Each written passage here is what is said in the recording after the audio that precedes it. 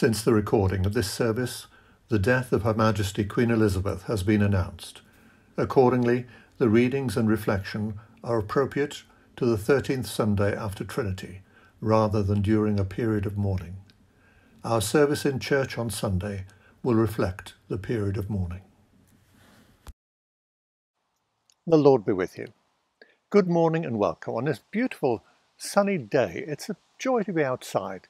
We've had so much variable weather lately, haven't we? We've had torrential rain, we've had droughts. It's now a bit like we normally expect this time of year. Pleasantly mild, not too severe. But in any case, I do hope it is nice weather wherever you are. If you would like to follow our lectionary readings in your own Bible, today they're from the prophet Jeremiah, Psalm 14,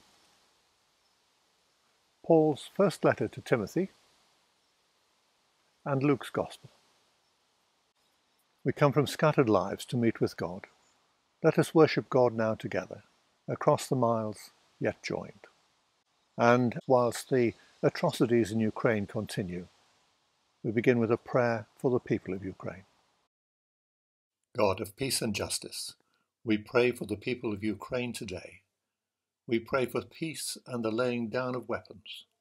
We pray for all those who fear for tomorrow, that your spirit of comfort would draw near to them.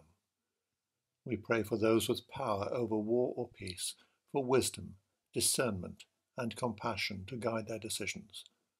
Above all, we pray for all your precious children, at risk and in fear, that you would hold and protect them. We pray in the name of Jesus Christ, the Prince of Peace. Amen.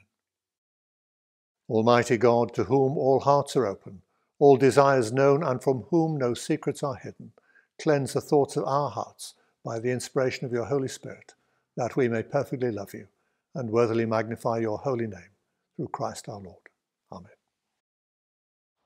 And now, as we prepare ourselves for a short period of worship, let us bring to mind the things that we've done and thought and said which were not right, which could have been better, what we've neglected to do, and offer these to God in confession and ask his forgiveness. Father, we have sinned against heaven and against you. We are not worthy to be called your children. We turn to you again. Have mercy on us. Bring us back to yourself as those who once were dead but now have life, through Christ our Lord. Amen. Almighty God, who forgives all who truly repent, have mercy upon us. Pardon and deliver us from all our sins. Confirm and strengthen us in all goodness, and keep us in life eternal, through Jesus Christ our Lord. Amen. Before our readings, we have the collect for today, the 13th Sunday after Trinity. Almighty God, who called your church to bear witness that you were in Christ reconciling the world to yourself, help us to proclaim the good news of your love, that all who hear it may be drawn to you, through him who was lifted up on the cross and reigns with you in the unity of the Holy Spirit, one God, now and forever. Amen. Our first reading is from the prophet Jeremiah, beginning to read at chapter 4, verse 11. At that time this people and Jerusalem will be told, a scorching wind from the barren heights in the desert blows towards my people, but not to winnow or cleanse. A wind too strong for that comes from me. Now I pronounce my judgments against them. My people are fools. They do not know me. They are senseless children. They have no understanding. They are skilled in doing evil. They know not how to do good. I looked at the earth, and it was formless and empty, and at the heavens, and their light was gone. I looked at the mountains, and they were quaking. All the hills were swaying. I looked, and there were no people. Every bird in the sky had flown away. I looked, and the fruitful land was a desert. All its towns lay in ruins before the Lord, before his fierce anger. This is what the Lord says: the whole land will be ruined, though I will not destroy it completely. Therefore the earth will mourn, and the heavens above grow dark, because I have spoken and will not relent, I have decided and will not turn back. For the word of the Lord, thanks be to God. A reading from Psalm 14. The fool says in his heart, "There is no God." They are corrupt, they do abominable deeds. There is none who does good. The Lord looks down from heaven on the children of man to see if there are any who understand, who seek after God. They have all turned aside, together they have become corrupt. There is none who does good, not even one. Have they no knowledge, all the evildoers who eat up my people as they eat bread and do not call upon the Lord? There they are in great terror, for God is with the generation of the righteous. You would shame the plans of the poor, but the Lord is his refuge. Oh, that salvation for Israel would come out of Zion. When the Lord restores the fortunes of his people, let Jacob rejoice, let Israel be glad. For the word of the Lord, thanks be to God. A reading from Paul's first letter to Timothy. I thank Christ Jesus our Lord, who has given me strength, that he considered me trustworthy, appointing me to his service.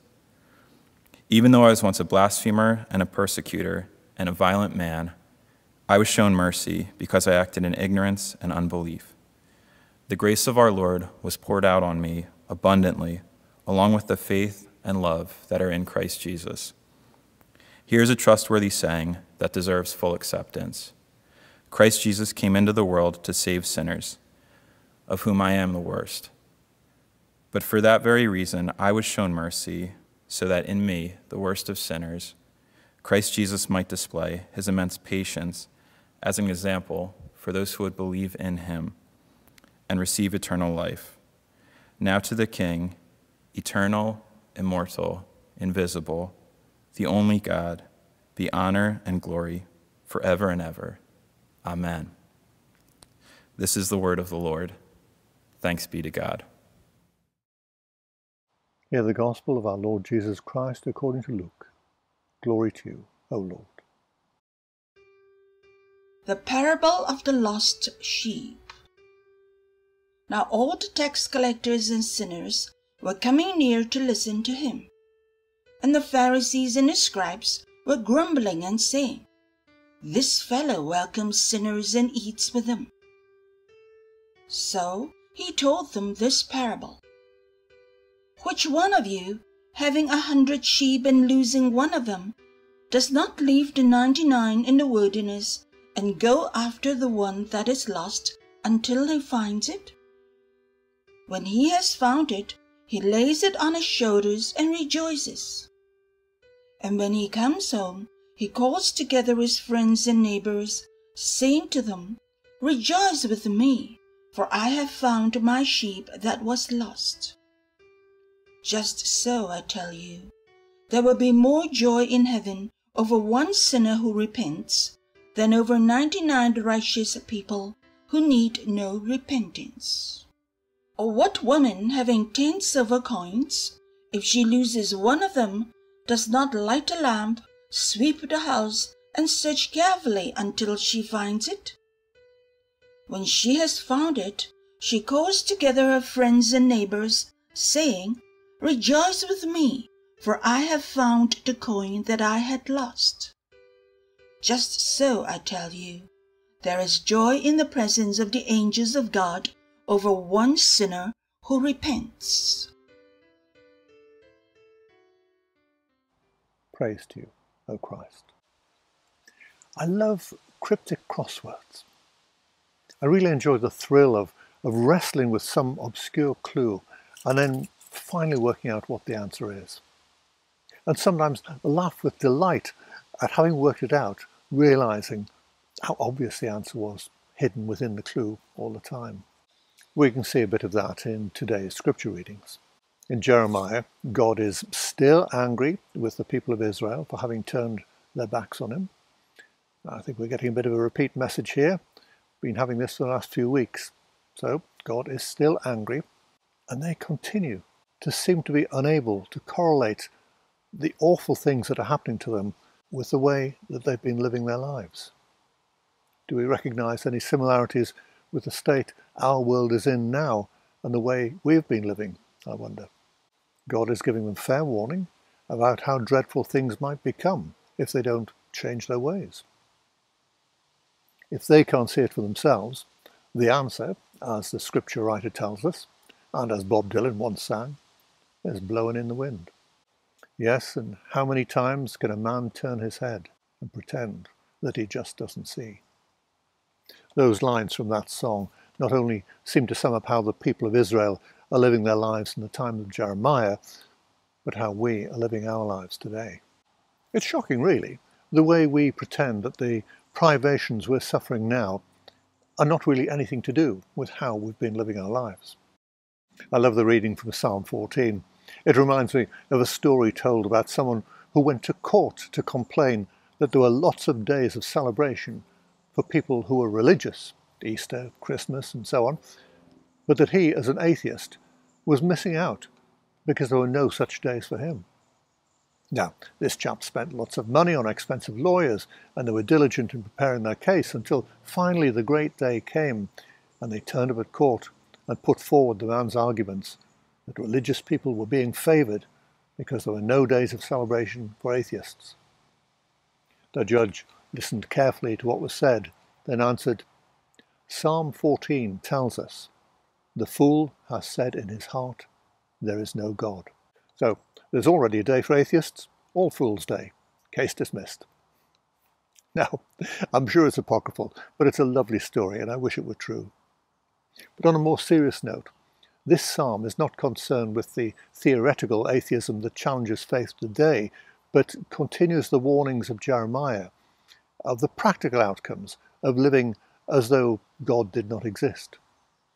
The psalmist laments the way in which the world seems entirely to be run on human selfishness and self-centeredness.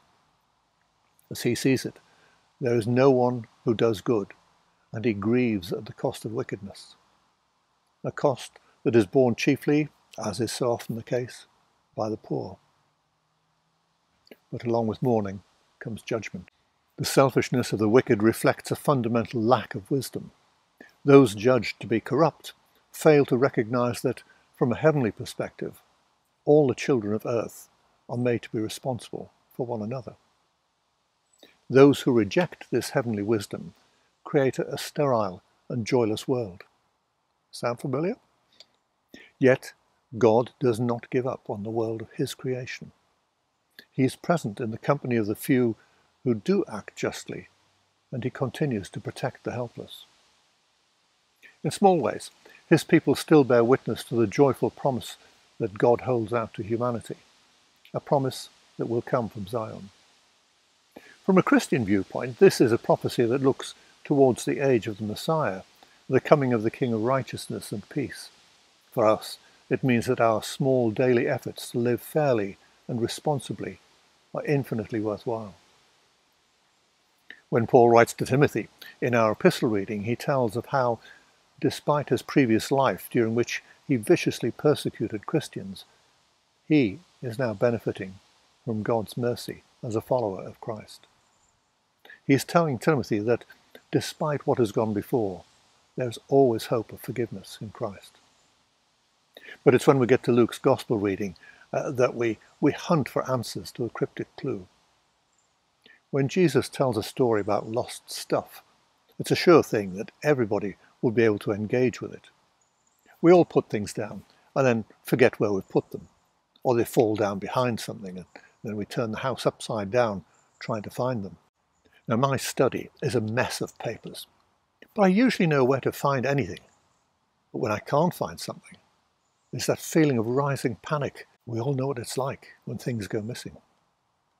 And today, we're told that all the tax collectors and sinners were coming to listen to him. In other words, Jesus is creating a storm, and the people that he is attracting are some of the ones who would not normally go and listen to a religious person. Jesus is actually having the opposite effect. These are the very ones who find Jesus in a message which they can understand and feel comfortable with. Of course, this is not going down well with the Pharisees and religious teachers who were angry with what Jesus was saying. A shepherd leaves his sheep to go and look for something lost. Now, it's a huge risk, but the thing which is lost is valuable, and therefore it is worth taking that risk and going to search. A woman loses a coin. She doesn't just ignore it and hope it'll turn up. It's of sufficient value that it's worth turning the house upside down and going to look for it. Now, this message is not lost on those who hear these words. God takes time, takes effort, takes a risk, and considers that which is lost to be worth his time and energy getting it back safely. And this is part of the answer to the cryptic clue. Jesus asks an interesting question. Which one of you, having 100 sheep and losing one, would leave the 99 in the wilderness and search for the lost one? If we think about this logically, it's not particularly clever to leave them in the wilderness.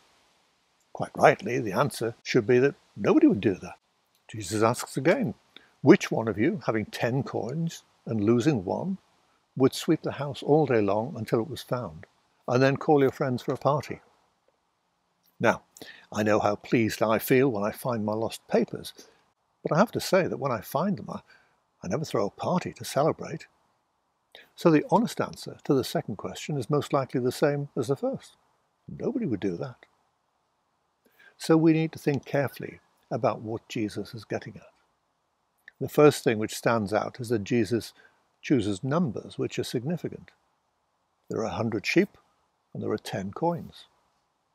If one is lost, then we have 99 sheep and 9 coins.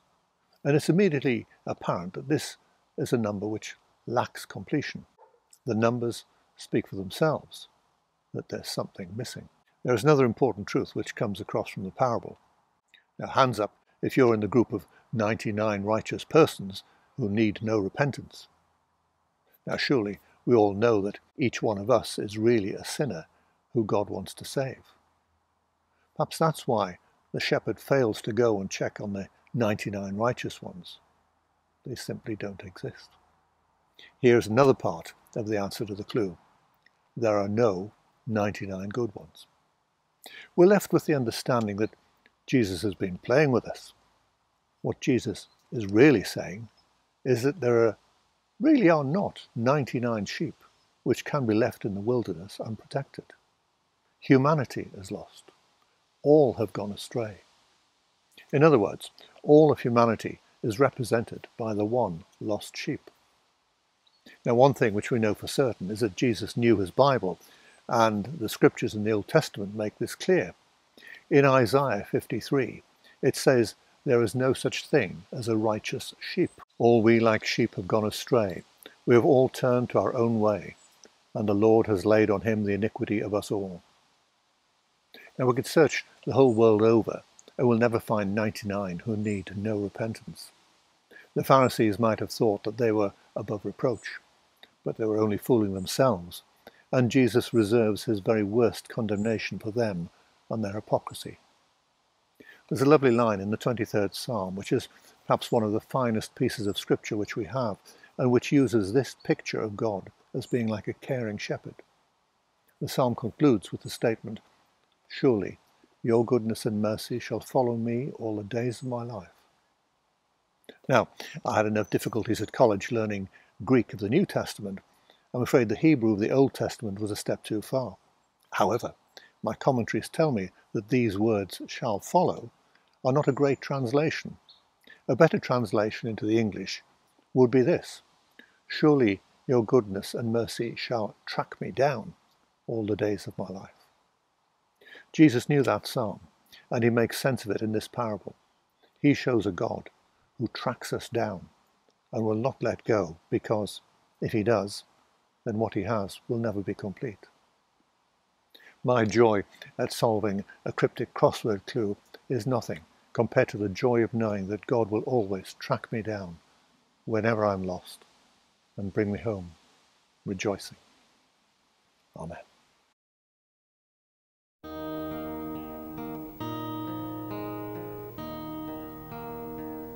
The Lord's my shepherd, I'll not want. He makes me lie in pastures green. He leads me by the still, still waters. His goodness restores my soul, and I will trust in you, and I will trust in you. For your endless mercy follows me, your goodness will lead me home. He guides my ways in righteousness,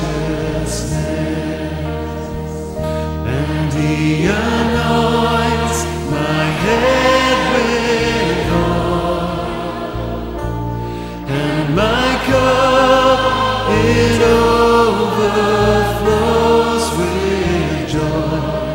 I feast on His pure delights, and I will trust in you, and I will trust in you alone. Your endless mercy follows me, your goodness will lead me home. And though I walk the darkest path, I will not fear the evil one, for you are with me, and your rod and staff are the comfort I need to know. And I will trust in you, and I will trust in you alone. For your endless mercy follows me, your goodness will lead me home. And I will trust, and I will trust in you alone, and I will trust in you alone. For your endless mercy follows me, your goodness will lead me home. For your endless mercy, for your endless mercy follows me, your goodness will lead me home.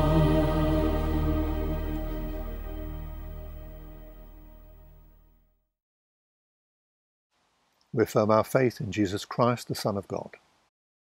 Though he was divine, he did not cling to equality with God, but made himself nothing. Taking the form of a slave, he was born in human likeness. He humbled himself and was obedient to death, even the death of the cross. Therefore God has raised him on high and given him the name above every name, that at the name of Jesus every knee should bow and every voice proclaim that Jesus Christ is Lord, to the glory of God the Father. Amen. Let us intercede for others as we pray. Everlasting God, as you look down on our church family assembled here in church and online, we thank you for the opportunity to worship together. Thank you for the love that unites us, for the peace we enjoy today, and for the hopes we have for tomorrow. We thank you for the health we enjoy, for the work that keeps us cheerfully occupied, for the food that sustains us, for the beauty around us that makes our lives delightful, and for our friends in every corner of the world. Lord, in your mercy, hear our prayer. Lord, we ask you to guide your church, especially when differences among us seem to threaten our relationship with each other.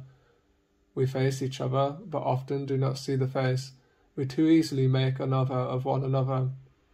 Help us now to look again, to see Jesus in the face, and to recognize hopes, aspirations, and desires. Creator God, we pray for our new Prime Minister, Liz Truss, and party leaders as they negotiate the political future of our nation. We pray for those who represent our communities in Parliament, for the media as they interpret events, and for ourselves and our future under our new Prime Minister. We pray for Her Majesty Queen Elizabeth.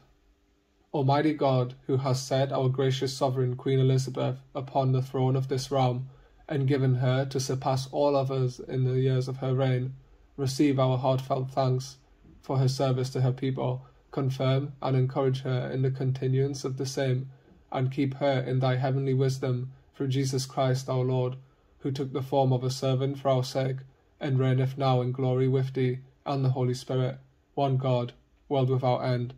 Amen. Father God, help us to recognize the people in our lives who need someone to stand up for them. Forgive us for thinking that it is not our problem, and help us to always love our family, friends, and neighbours as ourselves, especially praying for those who do not carry the cross and follow Jesus as a disciple. Lord, in your mercy, hear our prayer. Gracious God, sometimes life seems out of control and we don't know exactly which direction to take, especially when we are or someone else we know is ill. Thank you for overseeing our lives and prompting us in the right direction through your word and your spirit. We raise before you those on our prayer lists and those who we care about. Let's keep a moment of silence as we pray for those close and dear to us.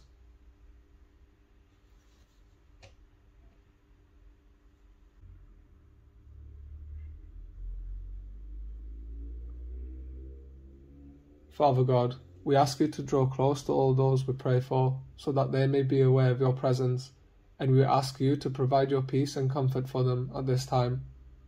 Lord, in your mercy, hear our prayer. Merciful God, remember those who have died and for those who are saddened by their passing. Be with all the bereaved in their loneliness, and give them the faith to look beyond their present troubles, to your Son, Jesus Christ, who died and rose again, and who lives forevermore. Lord, in your mercy, hear our prayer. Faithful God, we praise you for all you have done in the past. We look forward with thankfulness for all you will do in the future, and we thank you for today, for never giving up on us, and for all your blessings we experience. Merciful Father, accept these prayers for the sake of your Son, our Saviour, Jesus Christ. Amen. As our Saviour taught us, let us pray with confidence the words of the Lord's Prayer.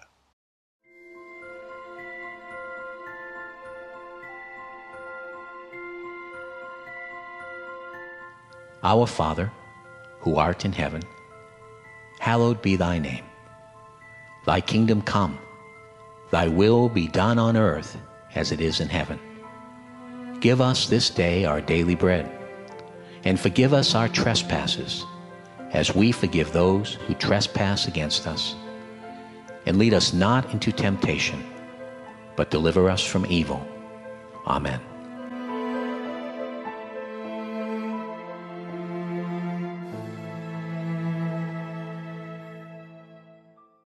Let us bless the Lord. Thanks be to God. Well, that completes our short service of morning worship, and as ever, I hope it's been of some comfort to you. It's a real joy to be out while the sun is shining, so making the most of it, and I hope you can where you are too. Our church continues to be open, but if you are able to join us, put a date in your diaries. In a couple of weeks' time, the 25th, Sunday the 25th of September, we're moving our service to 11 o'clock. It's a special day, it's Harvest Festival, and we're celebrating our Patronal Festival of Michaelmas a few days early. But more than that, we've got a special visitor in the Archdeacon of Sunderland, the Venerable Bob Cooper, who's coming to lead our service. And after the service, we'll have a buffet lunch in the community centre, free to all, so please come along. It's a wonderful opportunity to share our time together and celebrate the harvest. So that is 11 o'clock on Sunday the 25th of this month, September. I'd like to thank all who've taken part in this service, all who contribute to the service, and all who continue to support the church. It is vitally important, but very much appreciated. I look forward to being with you again next week. But meanwhile, go in peace to love and serve the Lord. In the name of Christ. Amen.